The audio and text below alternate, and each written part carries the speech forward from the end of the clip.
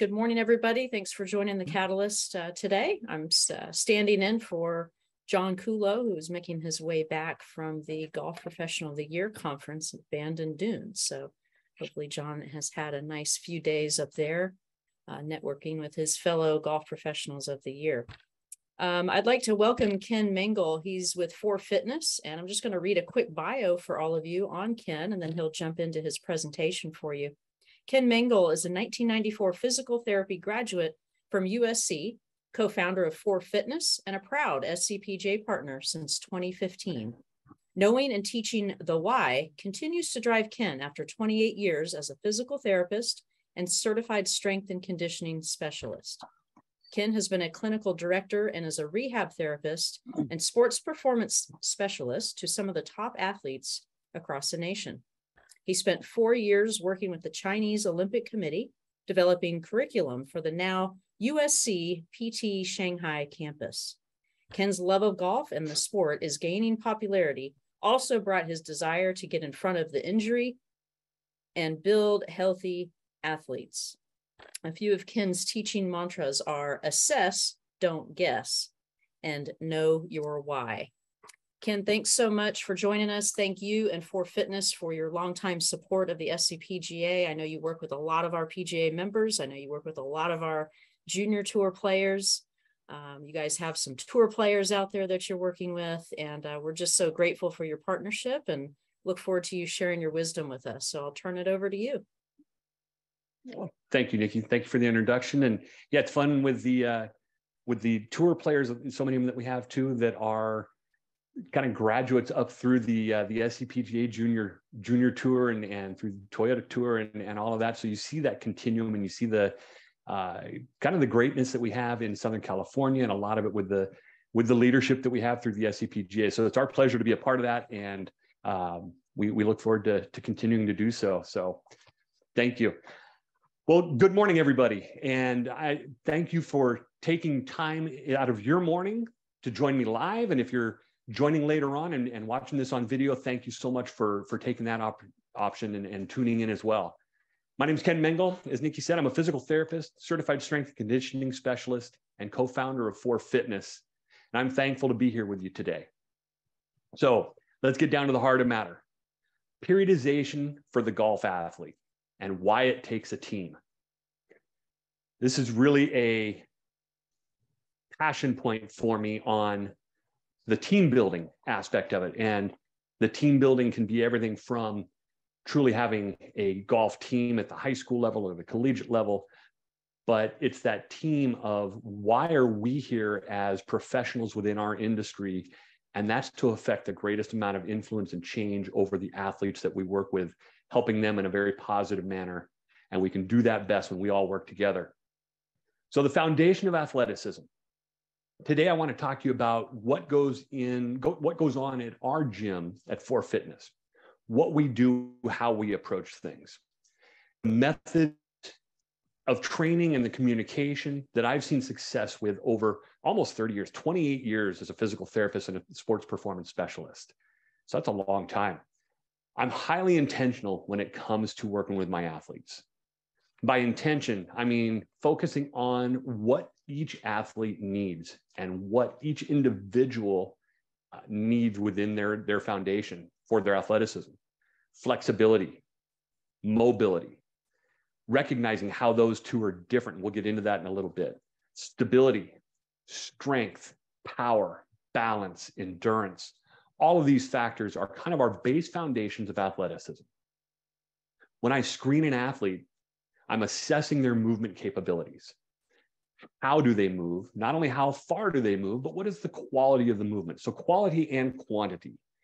We see a lot of athletes, and particularly on our junior side of the spectrum, who have tremendous amounts of range of motion, yet the quality of their movement is where they need their improvement. Then you see some of the older athletes that have possibly a mild limitation or even a moderate limitation in their range of motion, but they have a fantastic foundation to the quality of the range that they do have access to. So when I screen an athlete, I'm looking for these movement capabilities. I'm looking to identify the causes of the limitations, of the impairments, of the restrictions. So it's not just recognizing that, hey, they don't rotate to their right side in their thoracic spine. Why do they not rotate to their right side in their thoracic spine? Is it their thoracic spine? Is it something going on below the thoracic spine? Is it an old injury history? Is there something else that needs to be addressed? And then we're creating those programs to address that individual and what their why is. This is what the why is. Not only that they don't move in a particular way, why don't they move in that way? And what can we do to enhance that? So this is knowing your why and why that's critical. So how do I plan and prioritize and set goals to improve foundations of athleticism with our athletes? Well, traditionally, trainers and strength coaches use periodization. Periodization is, we're going to go through kind of the 4 seasons of periodization, and then we'll define periodization a little more formally in a bit. But there are 4 seasons of periodization. And season 1 is off season. Now, some people would say this is season 4, but we're going to take this as season 1 for our off season, defined as a period where there's no competition. There's no scrimmage. There's very little that's focused on the sport-specific components, but there's a lot that's focused on mobility and strength training. And this is a lot of gym time. This is where we're really putting in hardcore work, big efforts, because this is where our focus is. We don't have to worry about competition. We don't have to worry about soreness 2 days later. We don't have to worry about stiffness. This is where we really build. Season 2 is that transition from off-season to preseason. Now we start to transition into more sport-specific movements. Even in the gym, we start to work on drills that are going to be separation drills. We start to work on ground initiation drills. We start to do things that are going to mimic what the sport is going to require. And in our sport with golf, we're starting to mimic the different phases of movement throughout the golf swing. And again, we can't create the golf swing in the gym. We don't try and create the golf swing in the gym, let alone even touch on what their swing should look like, because that's where our communication with you comes in. That's your game. And our game is, how do we get this person moving the best so that you can have the best tool to teach? And that's where preseason really comes in on the sport-specific patterns. We shift from the hypertrophy, building a muscle, into more power training, which is more of that speed element. And then as we transition closer and closer, we start to go into season. And now we're looking at not only sport-specific movements, but now we're looking at them competing. Now in our heads, we've got to be aware of soreness patterns. Are they a 24-hour sore pattern? Are they a 48-hour sore pattern? If they've got a tournament on a Saturday and I'm seeing them on a Thursday, can I train them hard, or do I need to put the restraints on? A lot of what we do in season is we maintain the gains that we made in the off season. We maintain the gains we made in the preseason. We're looking less about progression in the season of strength and power and maintenance of what we already gained. Because our big goal here is injury prevention and recovery strategies. This then takes us into our postseason, and our postseason is where we're looking at recovery first and foremost. Postseason is that immediate period after the season ends, and recovery is our essential piece. Almost no athlete gets through a season in any sport unscathed. And that little bit of a scathe could be something as simple as fatigue level, or it could be something as significant as injury. And our goal, again, if we can minimize and prevent injuries, now we're looking at recovering on a simpler form. And now we're getting into non-specific sport type movements. And these are things that we'll dive into a little more deeply as we go through here. So let's look a little deeper at periodization. So let's go to off season. I want to break down this traditional periodization training. Traditional periodization, in some ways, has very little direct relationship with our golf athletes, particularly with our golf athletes in Southern California. Traditional periodization is typically broken down into cycles of anywhere from 4 to 8 and sometimes 6 to 12 week periods. Well, in California, we're playing golf from January 1st to December 31st. So you don't technically have periods, or may not have periods, where you have a true off season. And we'll touch on that as we go through here. So typical off-season in periodization, 4 to 8 weeks, defined by a period of no competition. Depends on their age of the athlete. It may be something with our young athletes where we're working on general fitness, general athleticism, movement patterns. It may be if they're a little bit older, this is where we take them into muscular hypertrophy. You get the high school athlete and beyond, we look at hypertrophy, we look at strength. Hypertrophy can kind of get a bad name. We don't necessarily, people are concerned about getting too bulky. Well, it's a very rare breed of person that gets too bulky. And there is a direct relationship on the other side of the coin that we look at that says muscle hypertrophy is basically building a larger volume of muscle. A larger volume of muscle is known in research to be able to produce a greater amount of force. There's our strength. There's a direct relationship between muscular hypertrophy and strength production, force production. So we do want hypertrophy. We do want to grow and build muscle on these athletes. We're going to do it very focused and very selectively. And again, we're looking at doing it in proportion to what their movement patterns and what their sport demands. So you'll notice here mobility patterns, movement patterns. Mobility is going to be a theme through here, and you see it highlighted in red. It's in red for a reason because mobility is always performed all 4 seasons of periodization. We look at what DeChambeau did a few years back with his bulking and things like that, and people were worried about him getting bigger, becoming stiffer, not being able to move as well. And he made it a point in interviews to say one of the key things that they focus on is mobility every session, every day. And that's a key with all of our athletes is mobility, mobility, mobility. Mobility is an essential component because it demonstrates the control that we have of our range of motion, which is our flexibility. So this is our key here. Mobility is our ability to control our movements. It's our ability to control the flexible ranges that we have and to use them effectively. Flexibility on its own doesn't have an athletic action, so to speak. It doesn't have the ability to create a movement. Flexibility on its own without strength and without the control can actually be an injury waiting to happen. But flexibility with good mobility patterns over the top of it is a way to bulletproof yourself, so to speak, from injury. So preseason is traditionally, again, 4 to 8 weeks. It's going to be immediately before the season starts. Unofficial play. So this is where we're getting in the golf industry, getting out on the course, not playing tournaments, but playing some mock tournaments, setting up scenarios and strategies, setting up replications of what our athletes are going to come upon when it does come season time. In the gym, our athletes are focusing on sport-specific movement patterns.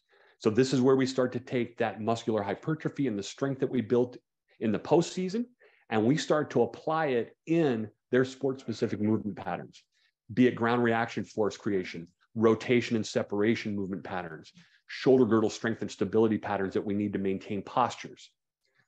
Again, mobility highlighted in red. We continue with the mobility piece. This is, again, every season.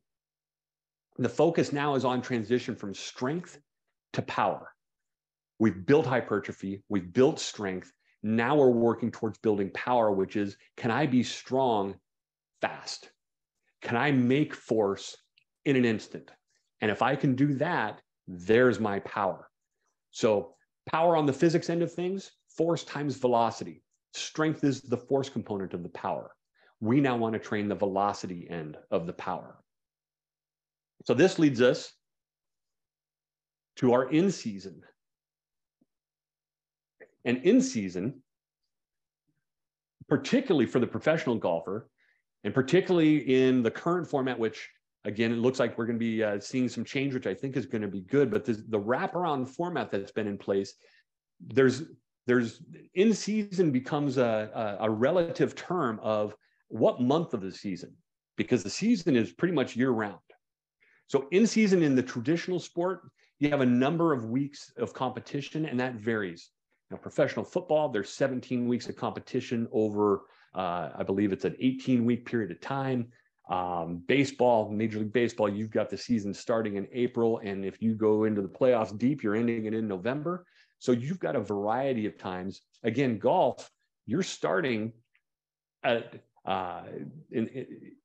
in Southern California, you're starting January 1 and you're ending December 31. So in season is relative. In the season, we're going to continue with sport-specific movement patterns. And this is, again, where we may be getting a little more fine-tuned in our sport-specific movement patterns, less of a gross movement pattern for sport specificity and more of a particular where this athlete may show a continued struggle.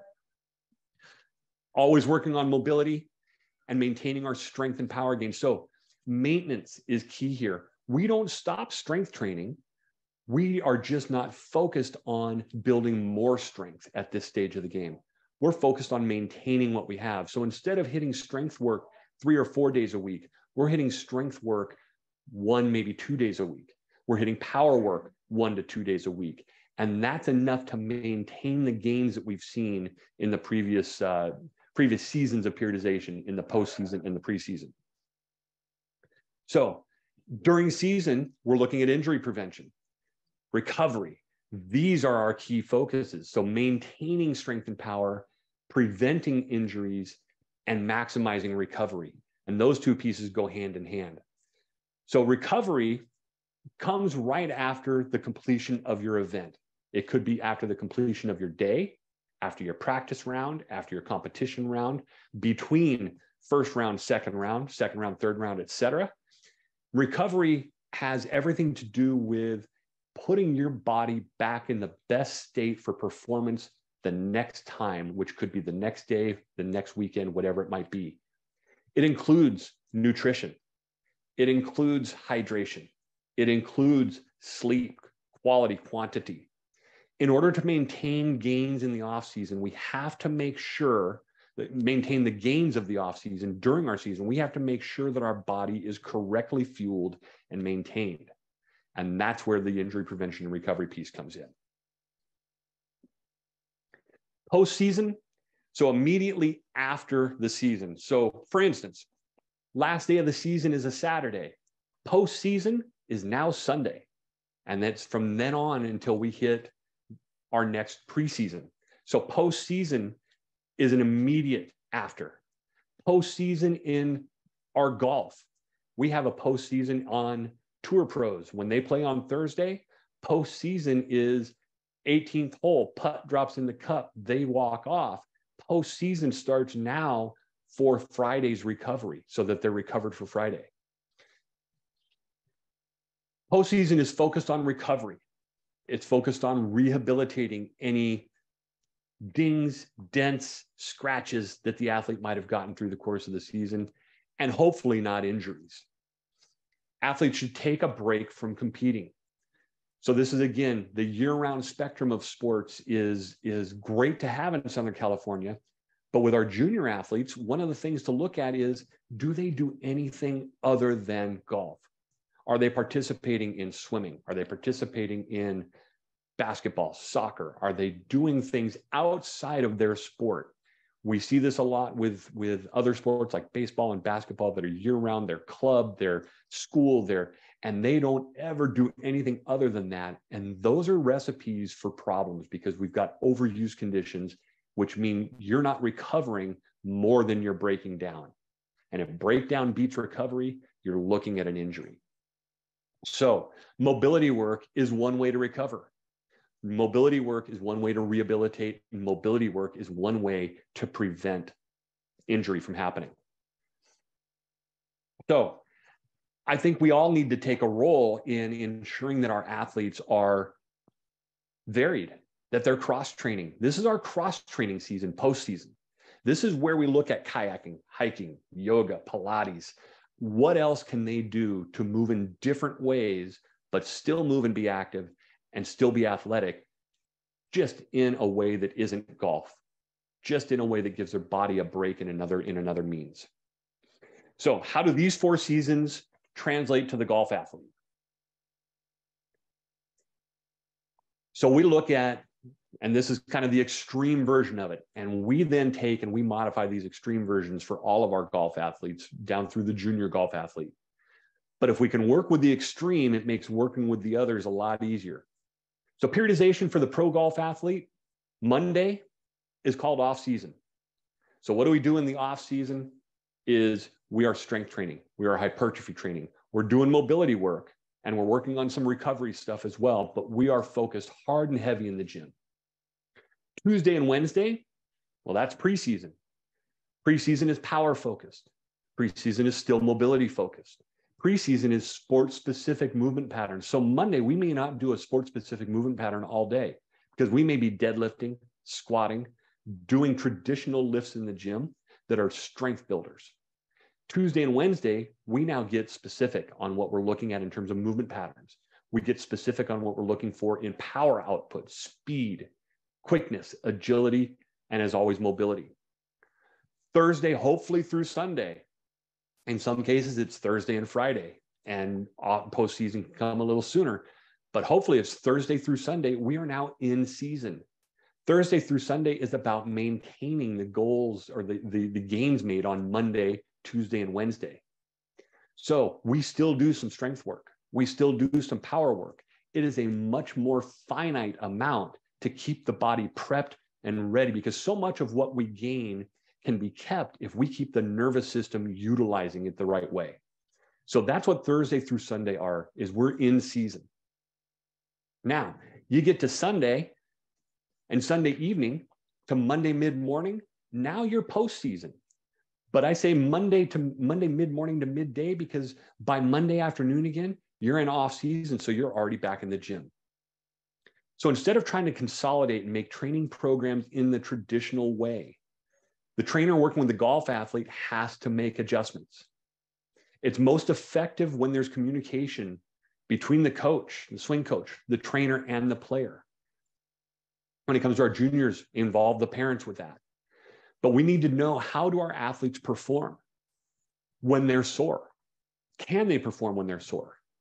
Some people actually feel they perform better when they feel a little bit of that residual soreness, so long as it doesn't impair their mobility. So knowing the athlete is really, really critical. And that's where that communication between coach and trainer comes into play. Is if I send an athlete out who's going to be competing and they tell their coach as they're warming up on the range that they're a little sore that day, it may be because that athlete performs best in that way. And we need to have been communicating so that you don't feel I'm sending out a product that's now got some dings to it. And now we've got some issues. And that's where our communication is really, really critical. So fluid periodization is kind of a new concept on the periodization spectrum. But I really, really like this concept because fluid periodization is the utilization of athlete monitoring systems and the concept of periodization to optimally develop a daily responded training program. So when I say a daily responded training program, I mean a daily responded training program. I have systems in place that I've created programs for my athletes, typically by the weekend for the coming week of their exercise sessions with me. Now that I've got those set up, I also have to have 100% willingness to modify those programs based on how that athlete presents to me each given day. So if I have an athlete coming to me twice a week and I've got their program set up on Saturday and I'm going to see them on Tuesday and Thursday, and they come to me on Tuesday feeling good, but they come to me on Thursday having not slept well, I'm going to have to do some tweaking, and it may be more than just modifying their loads. So how is what we accomplish in the gym and on the course going to allow this athlete to achieve at their highest level? And that's what we want to think about with the fluid periodization. So a couple things to look for when you're looking for working with the trainer that can do these things. One, I think TPI certification is still as good as it gets. It allows a common language, at the very least, a common language to be shared between the swing coach and the trainer, an understanding of what each is looking at. where each's roles are and how we can blend and work together. Communication with our athletes is the second piece that's key, to be able to adapt the program each and every session based on that athlete's needs for that day. And that we're constantly assessing and not guessing.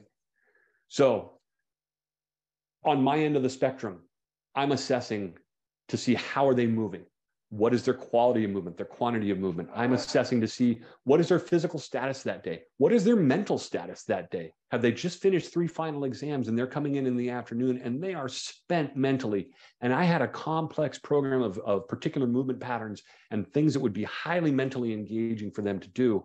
And I'm going to put that out the window because they're no longer able to do that. I need to modify and I need to accommodate them appropriately. So there's assessing. There's the modification that happens.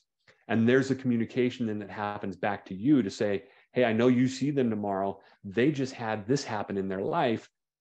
I had to modify in this way. Just wanted to give you a heads up, and vice versa. This is where we're both looking out for that golf athlete's best interest. I also want my athletes to have an understanding of why we're doing what we're doing.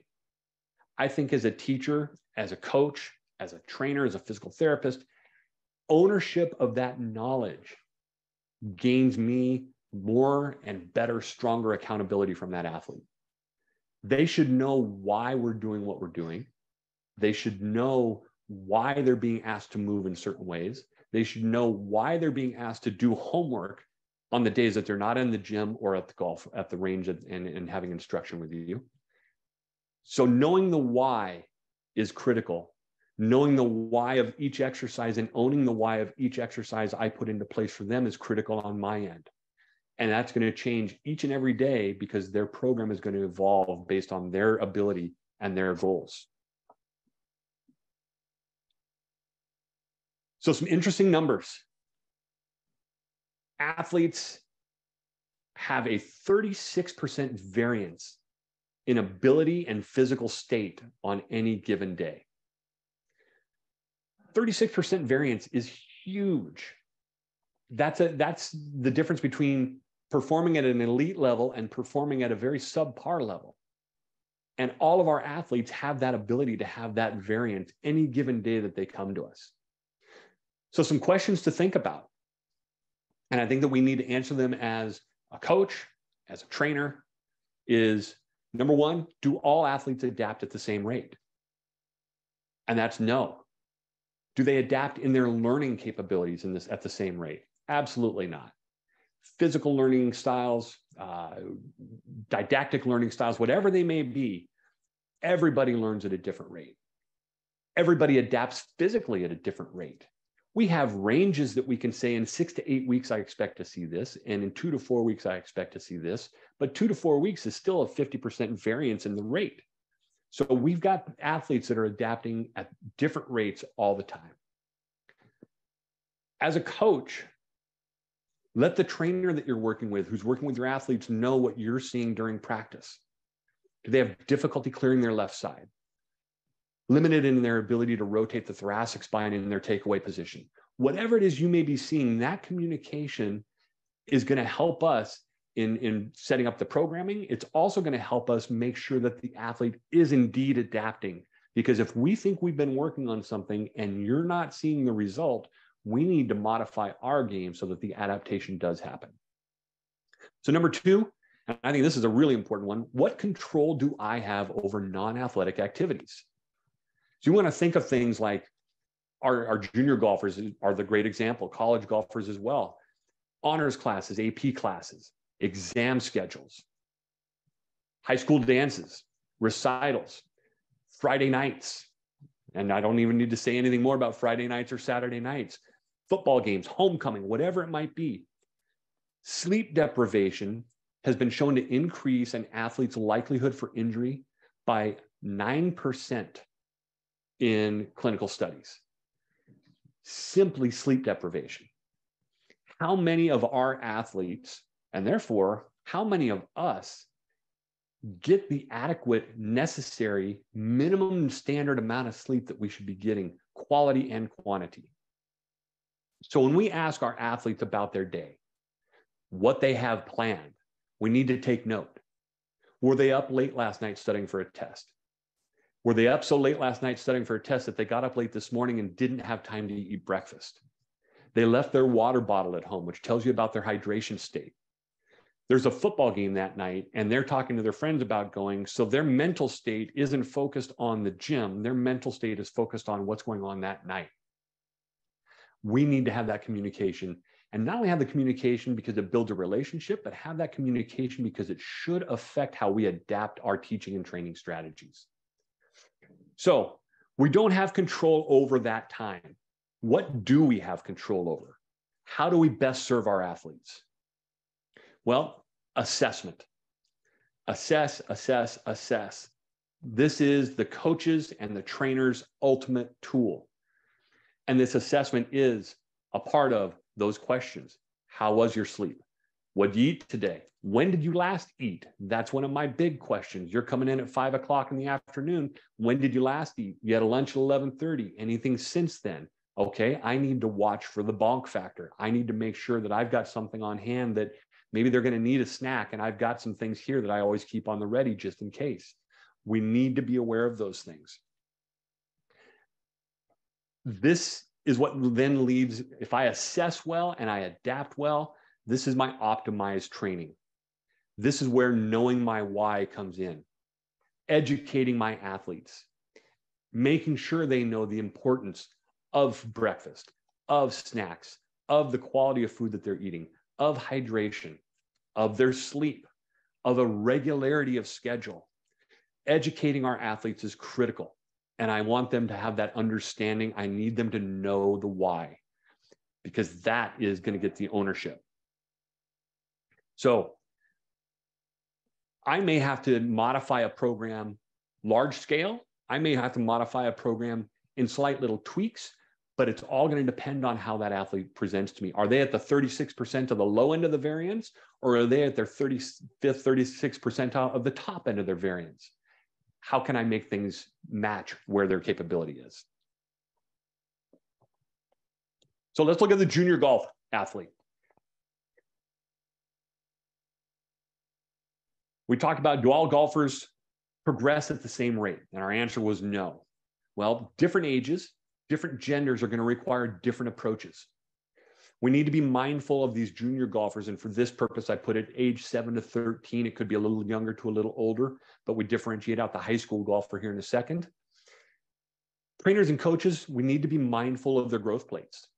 We need to be mindful that these are not physically mature, let alone mentally mature individuals that we're dealing with. But on the pure physical end of the spectrum, be mindful of what we're asking of them.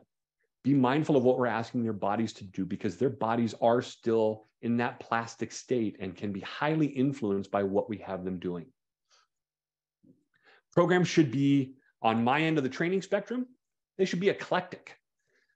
I want an athlete, and I think I want to give you an athlete. I don't necessarily want to give you a golfer at the age of 8, but I want to give you an athlete that you can teach to become that golfer. And if that athlete is able to run, to jump, to crawl, to roll, to balance, to perform fundamental movements, like they know how to hip hinge, they know how to get into an athletic stance. I want athletes that can do those things. And it's pretty shocking that we see a lot of athletes come in, a lot of our golf athletes come in, and a lot of these kids would take money from me on the golf course every day of the week. They would beat me in stroke play, match play, or otherwise regularly. But they don't know how to jump, and they definitely don't know how to land, and they really are bad crawlers, and they hardly know how to roll. And I look at this and I say, we've created a golfer, but we haven't created an athlete. And there's going to be a ceiling there that's going to show up very, very soon if we don't change that. So that's where that comes in. I want that athlete. I want that person to present to you with the ability to do whatever it is you want them to do. And that includes all the mechanics of the golf swing. So this comes into knowing, what do they do off the course when they're out of the gym? What are their habits? Are they couch potatoes? Are they on video games? Do they have older brothers or sisters that they do something with? Do they have an active family? Are they playing in other sports? Are they seasonal in what they do? So are they a soccer player in the fall, but a golfer in the spring and the summer, and in between time, they also go snow skiing? That's what I want to see. I'm looking to build an awareness of physical self. I want them to be aware of their core. I want them to be able to move and control what they often have seemingly as limitless range of motion. These athletes that come in that just have this ability to be so not even plastic, they're rubber, and they can move in these great positions and be put into these great ranges, but they don't have the ability to control it. And if we can get them to control that great range, what a benefit that's going to be to their athletic performance. So I have a whole talk on flexibility versus mobility. If you have any questions on that and how to look at those pieces, those are one of my passion points, is building a mobile athlete. And then the last thing, are they having fun? Training should be fun. Practice should be fun. Scrimmaging, being on the course, doing drills, all of these things should be fun. And I think that's up to us as trainers, as coaches, is make what they are doing fun. Golf is ultimately a game. The gym is ultimately a playground. These should be fun, enjoyable times for them to participate in these. We get to the high school golf athlete. Now we get a little more serious. Life should still be fun. The game should still be fun. Training should still be fun. But now we've got a little more serious athlete at this level, a little more focused. So again, the prioritization for a high school golf athlete with regards to their training cycle now revolves around their tournament schedule. Their age and their skeletal maturity allows for us in the gym to be a little more intensive on the strength end of their training. We can load them. We can put weights on them. We can have them move against different resistances.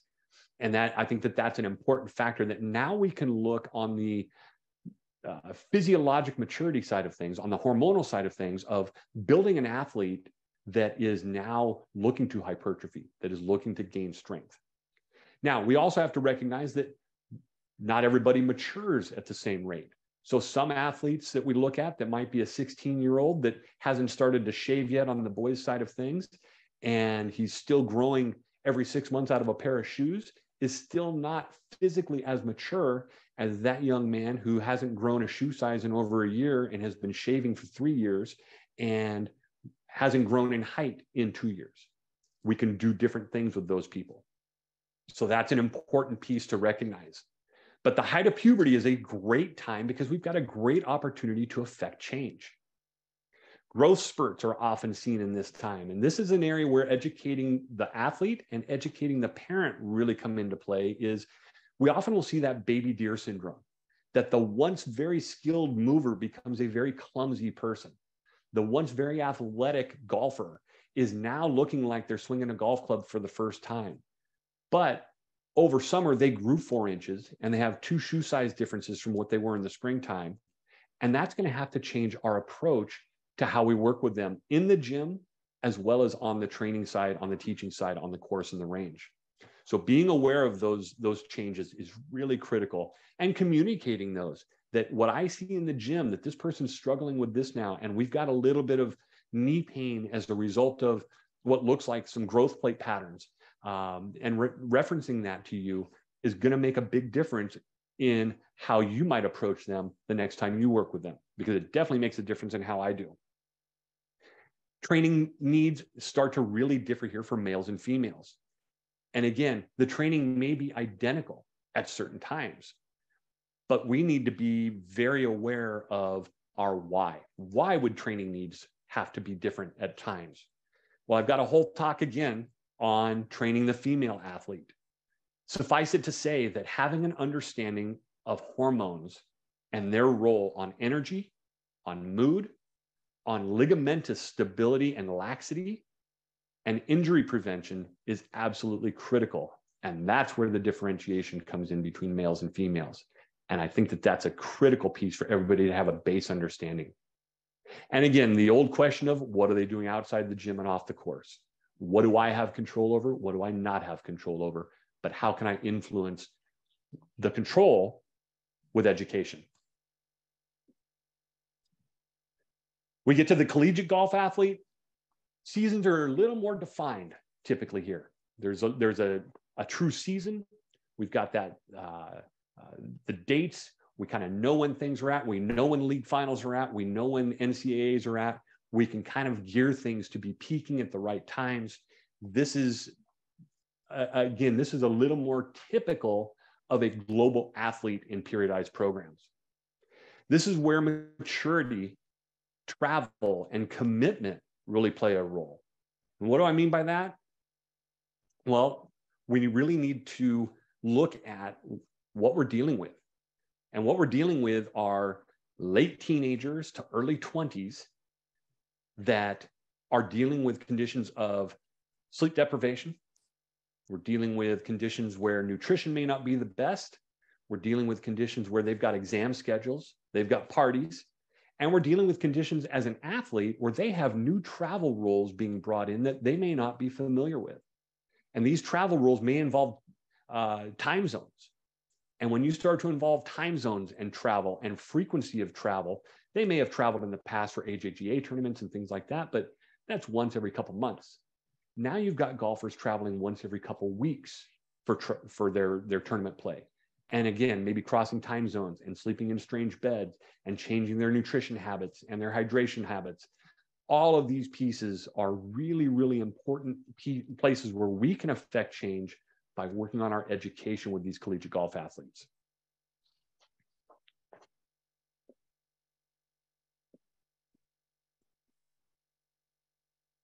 So then we get to the competitive amateur and the professional golf athlete. So often these have a very compressed off-season and preseason. Again, with the way the schedule's been on the PGA schedule for the last few years with the wraparound season, it's been a very compressed off-season, preseason. This is where a personalized fluid training program is really essential.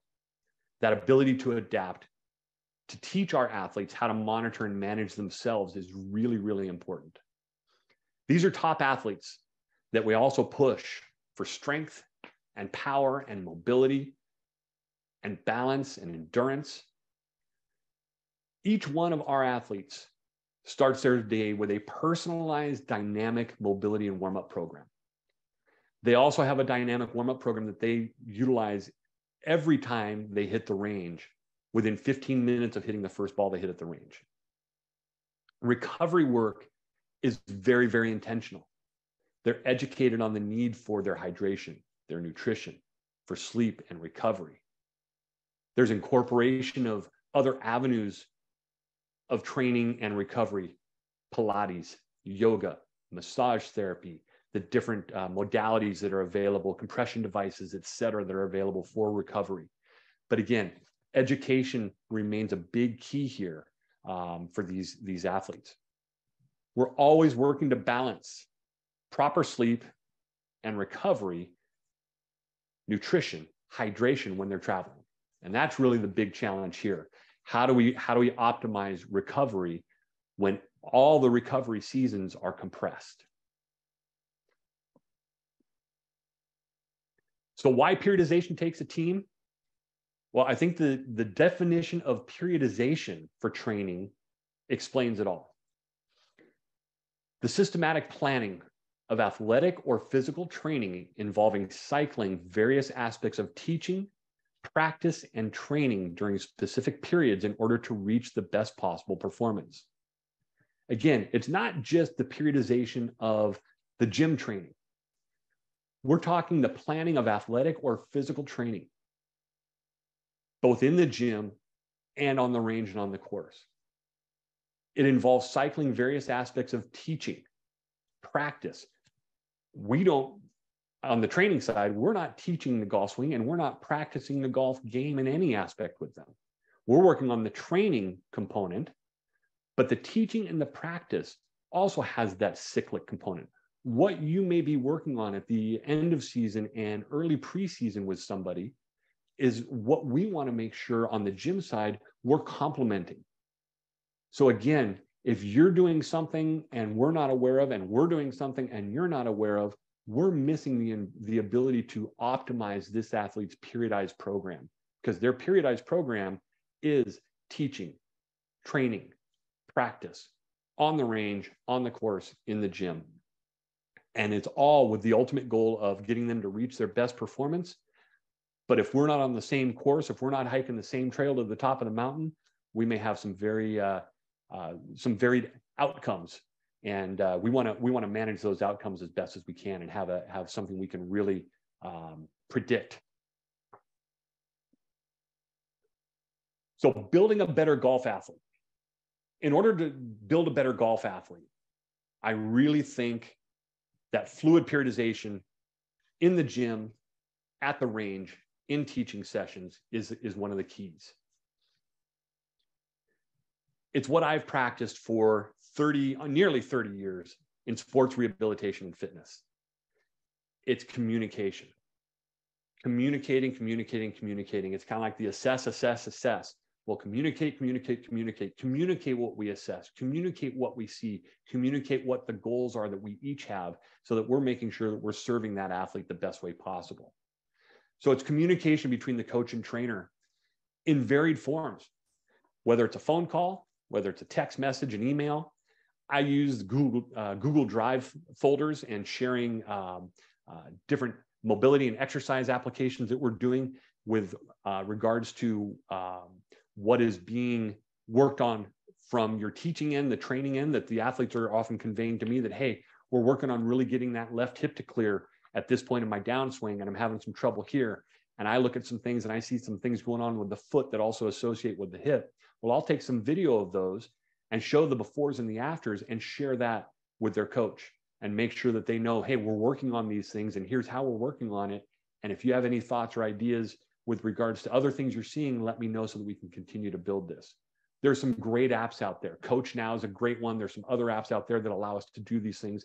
And it keeps the communication simple, it keeps it straightforward, and it keeps it, again, it fits in our schedule. It's easy, it's concise, and it's click and go. It also allows us to, again, share what we see on our evaluations and our assessments. I would say monthly to no more than quarterly contact is really, really critical between myself and the swing coach that my athlete is working with to make sure that we're staying on the same page. Again, pictures, videos, anything you can share, anything I can share. And I really think that that's an important component of what is going to take our athletes to the highest levels that they can get to.